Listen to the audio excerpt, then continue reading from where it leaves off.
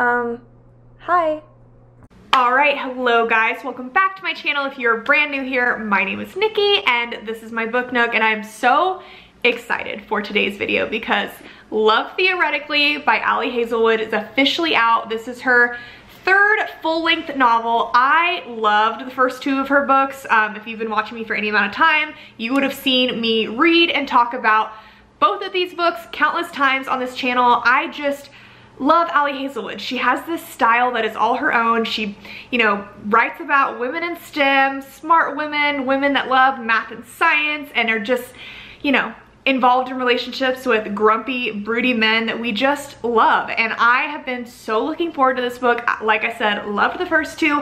I still at this point don't even know for sure which one I liked better. I think The Love Hypothesis is the one that has stuck with me the longest, but I'm just a fan. I have genuinely no idea what this book is about. I'm just one of those people, when an author becomes an auto-buy author for me, I don't look into what their books are about. I love to go in totally blind. I mean, I can assume this once again is about a woman in STEM, some sort of scholarly, smart, badass girl, and probably a grumpy man, some sort of situation between the two of them, some sort of rivalry, enemies to lovers kind of moment. I don't know, but we're gonna find it out together. I'm gonna do a reading vlog, and if you guys haven't watched a reading vlog on my channel before, I do full spoilers because I want this to be we're reading it together.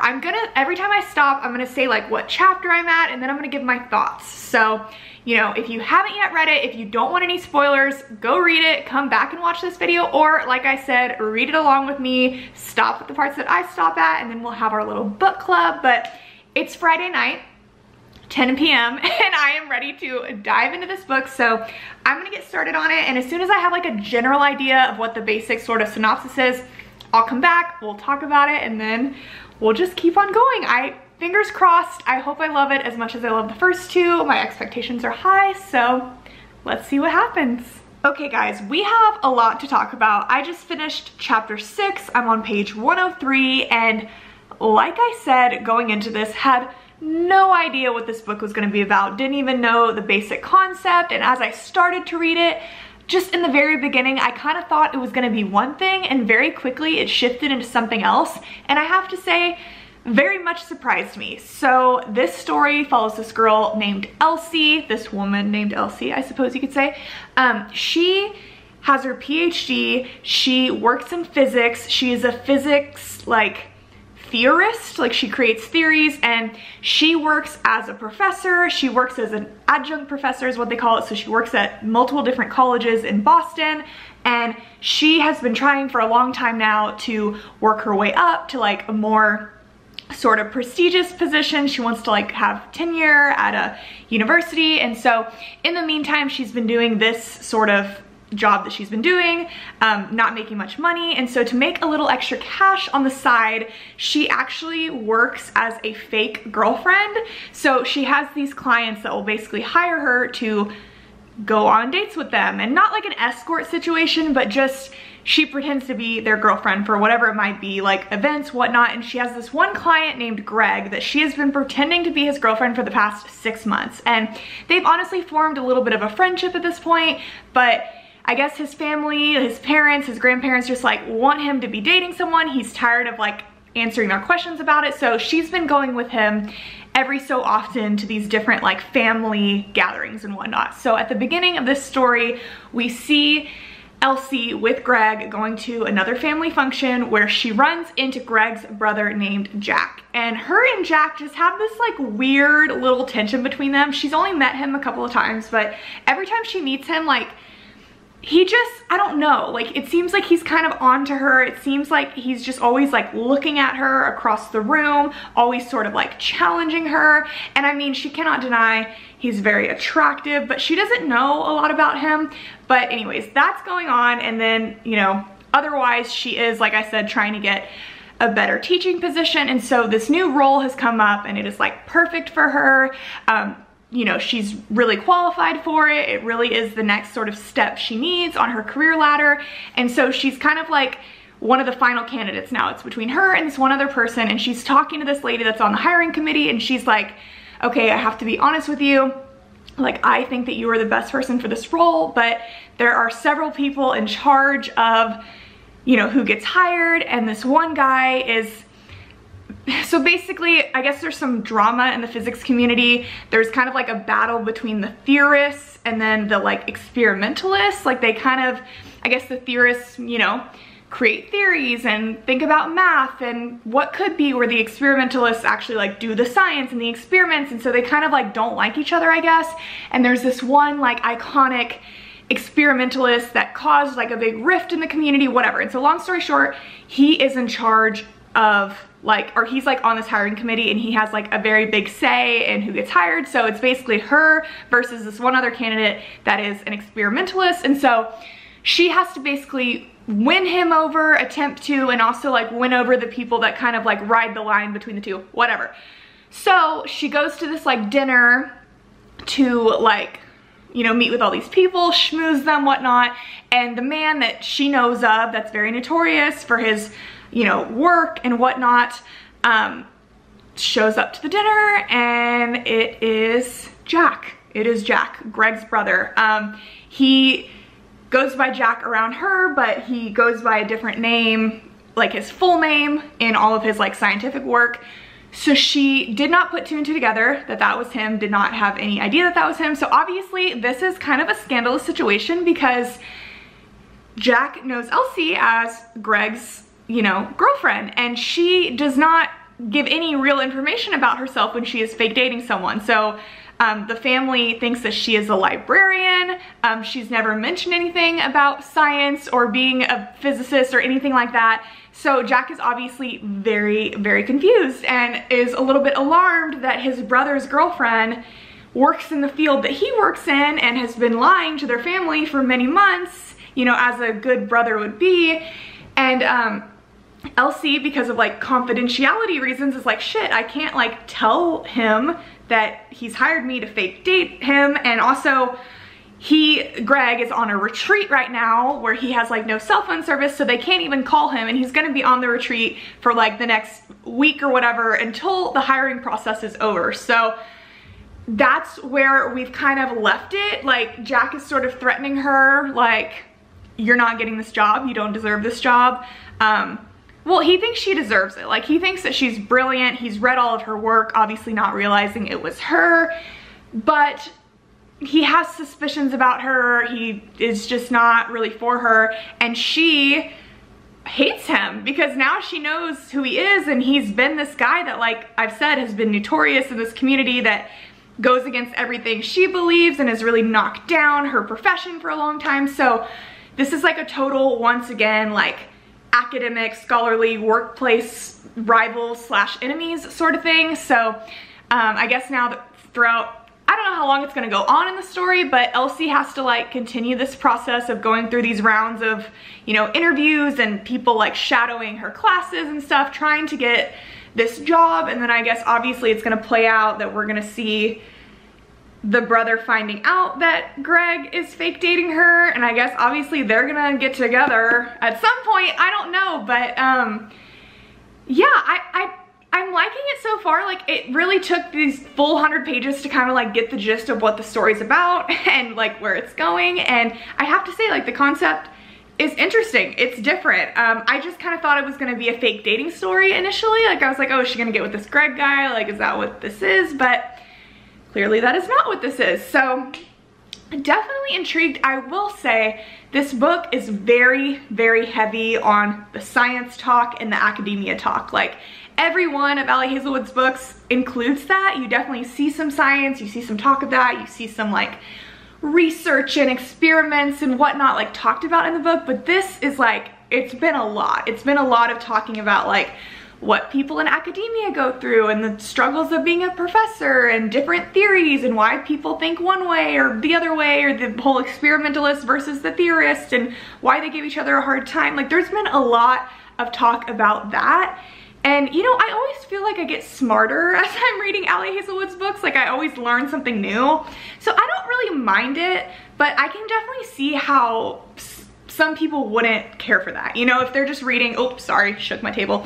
If they are just wanting to read like a romance book, they're like, I don't really need a whole lesson on physics, right? But I don't know, I think it's cool, especially because that is Allie Hazelwood's background. Like, I always think it's cool when authors can write about things that they know in some form or another. Like, she was in academia literally as the love hypothesis was out in the world. She still was working as a professor, which I don't know, I think it's really inspiring and cool. So I'm liking it so far, but like, I'm gonna hold my true thoughts. I don't want to say, you know, yet what I'm thinking. We're only in the first quarter of the book so far, so lots to still happen, but I'm definitely intrigued. So I'm gonna keep on going, and I will check back in with you guys whenever I have something to say. Okay, hi guys. I just got to chapter 18, page 250, and I must be honest, as I always am, I'm having a lot of thoughts and feelings when it comes to this book.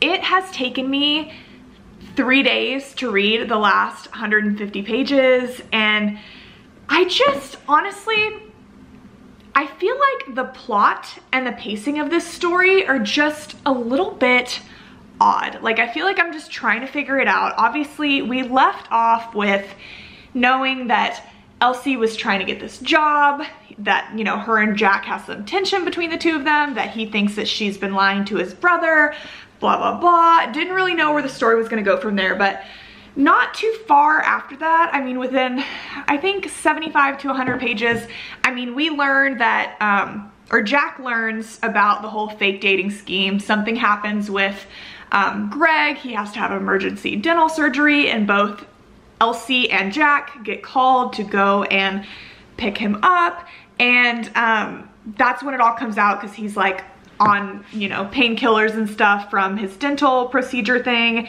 and it just sort of comes out that they've been fake dating, and that's when we learn that Greg is asexual and doesn't want a relationship, and that's why he hired Elsie to be his fake girlfriend, and he's had pressure from his family, and Jack feels guilty that he didn't see it sooner. And so that part is kind of like out of the way now. I was kind of wondering how long that was going to be drawn out in the story, so that's over. And pretty much right after that, immediately Jack admits that, like, he has a thing for Elsie, and he's always had a thing for Elsie. And here is where I'm just like running into issues with this book, and I'm like trying to think back on her other 2 books, because obviously Allie Hazelwood, like, if you follow her on Instagram, she's a very quirky person. She's got a lot of, like, you know, just really funny little things, and she's very, like, she's got a very particular sense of humor, and I just don't remember all of this, like, quirkiness in the first 2 books. Not to this extent. It's just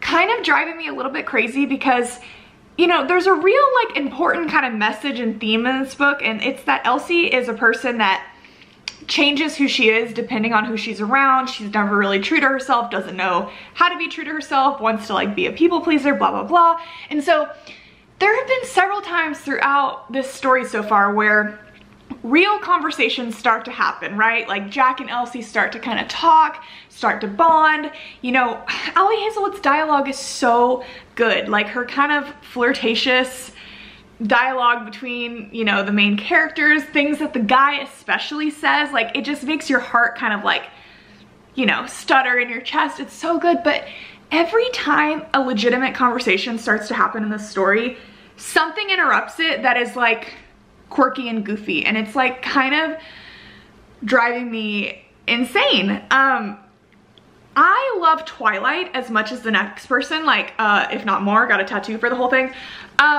It's been mentioned approximately 27 times in this book. Like, the fact that the main character likes Twilight has been mentioned so many times. Her and her roommate both really like cheese. Cheese is mentioned every time the roommate is mentioned, which is frequently. A joke about cheese, the fact that she's eating cheese, the fact that, you know, Elsie looks at pictures of cheese before she goes to sleep. Like, it's just being mentioned so much. And there's also just kind of like some very childish, kind of gross humor being thrown in here that I'm just like, can we not? Like, whenever Greg was, like, hyped up on, like, the painkillers, he was going on and on about, do you guys know that milk comes from nipples? Did you know that? Like, milk is from nipples. Almond milk isn't from nipples, though, and nipples, nipples, nipples. He kept talking about nipples, and I'm just like, okay. And then certain lines are sticking out to me. Like Jack finally asks Elsie out and says that he likes her. And she's like, why do you want to be around me? You know, is this something that you like teasing me, whatever? Like some people are into armpit sex, but you're into this. And I'm just like, armpit sex? Like what? And once again, that's like a conversation that was definitely supposed to be like, you know, an intimate conversation. Like we're actually getting somewhere, we're bonding. And she's like bringing up armpit sex. And I'm like, can we just not do that? And then also Greg was talking about like how your pee smells when you eat asparagus. And now they're talking about in the last chapter, like pimple popping porn. Like I'm not to be like totally annoying and prudish, but I'm just like the icky pee-pee, poo-poo, gross humor. It's just like, it just feels so childish to me. And I don't love that it's like sprinkled in, it feels like every few pages. Like I don't need all that. And at this point in the story, it's like, okay, it's a 400-page book. I'm on page 250. And I just like, I'm confused where it's going because Elsie realized that she did not get the job already at least 50 pages ago. She did not in fact get the job. It turns out she was never gonna get the job because there was this other candidate that's like super qualified, but they just brought her in because, you know, kind of because they felt like they had to have some competition. Also, the lady that brought her in really wanted like a theorist on, you know, the option list, but it was just not gonna happen. And so she's like devastated over that. You know, this job was everything she needed, but then she didn't get it. And she was really pissed at Jack, but then now they're just like dating, I guess, question mark. And we just had a little cameo from Adam and Olive, which I think was supposed to like make me scream. And don't get me wrong, like when I was like, oh, Adam, like cool.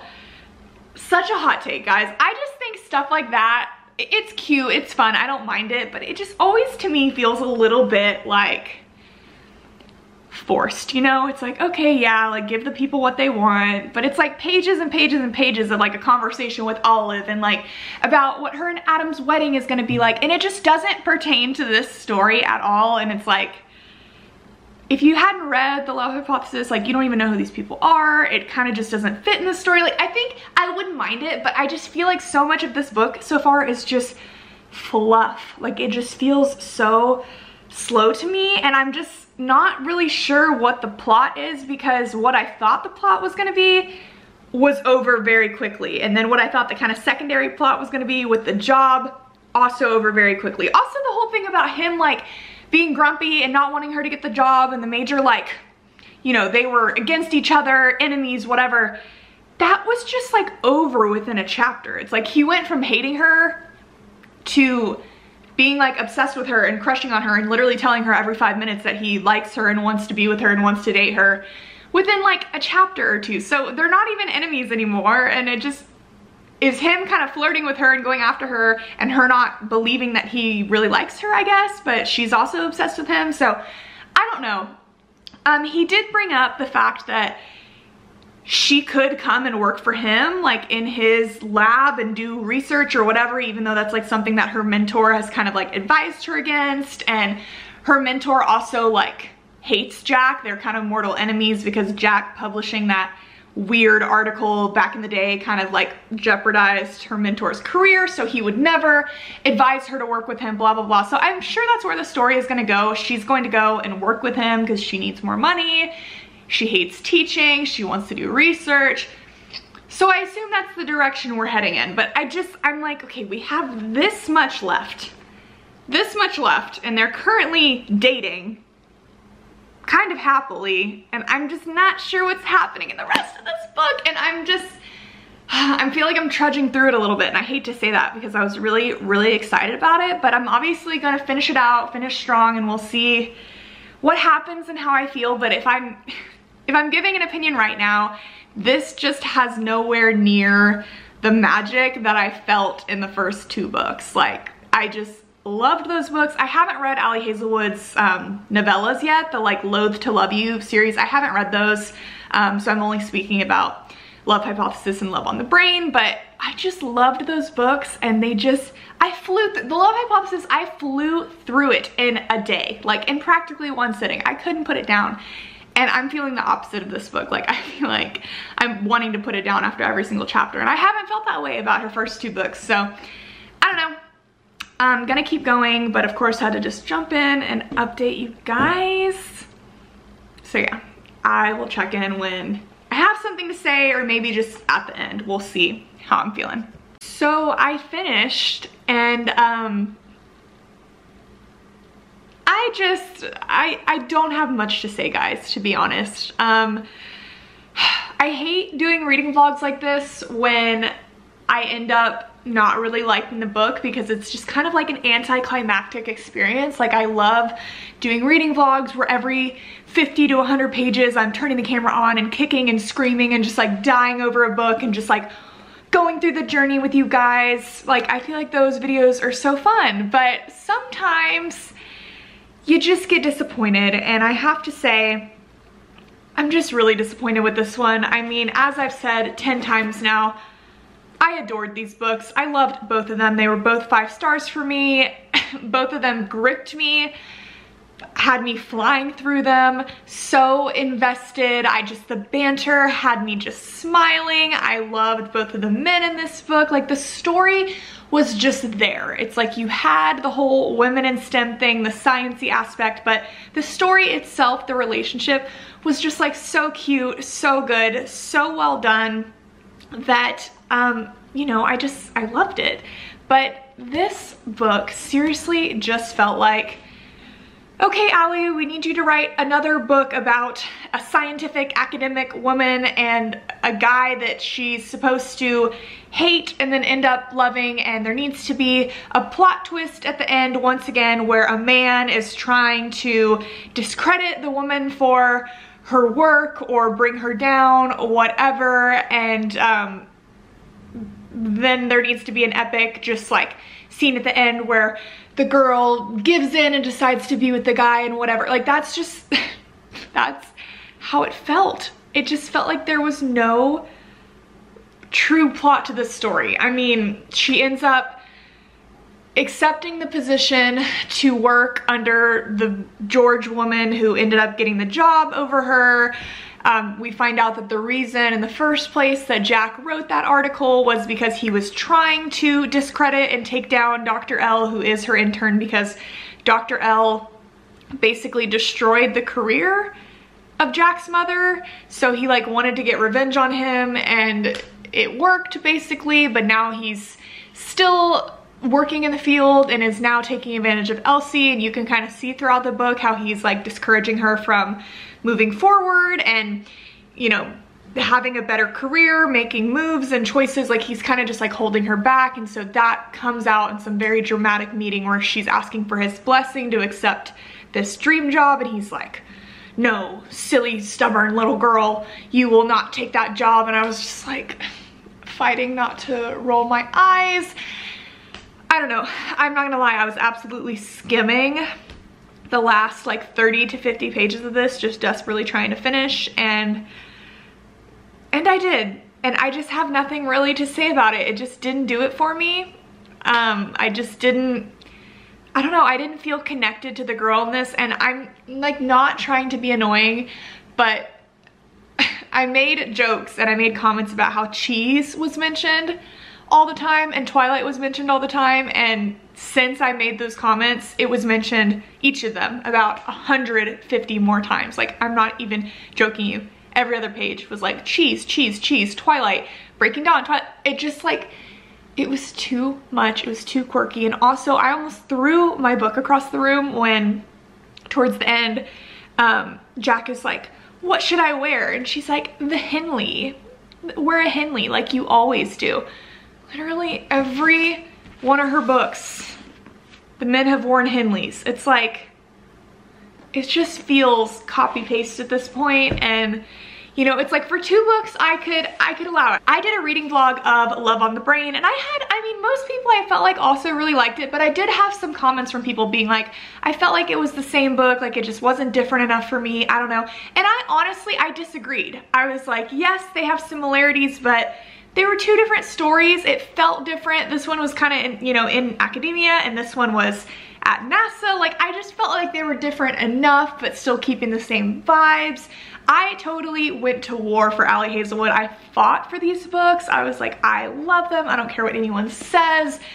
But reading this one, it just truly felt like it was the same book, the same story, like a combination of these two books, but just not as good. There was just no like magic to it, nothing that just made my heart explode, nothing that kept me super interested. Like, straight up, guys, if I was not filming a reading vlog for this, if this was not one of my most highly anticipated reads of the year, I would have DNF'd it halfway through because I just was not interested. So that is unfortunately how I feel.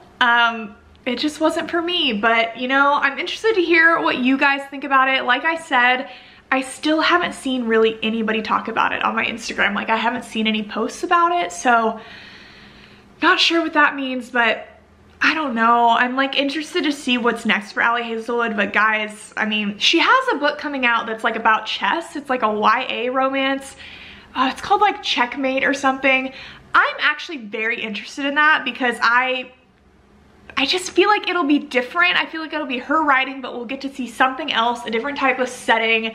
I don't know anything about chess, but I really love the Queen's Gambit. So if it's anything like that, I'm willing to check it out for sure, even though it's a YA romance. But when it comes to her like adult books, I'm so interested to see what's next. And I just have to say, I swear to God, if she announces her next book and it's called like Experimenting with Love, I might lose my mind. I don't know. I have a feeling, I swear to God, it's gonna be something like that. Experimenting with Love, or Love. I almost said hypothesize. That's the same thing as the Love Hypothesis. I don't know, guys. I don't know. But that's it. If you watched this sad little reading vlog, I really appreciate it. Again, I would love to hear all y'all's thoughts down below. But yeah, that is it for me today. Thank you so much for watching, and I'll talk to you very soon. Bye.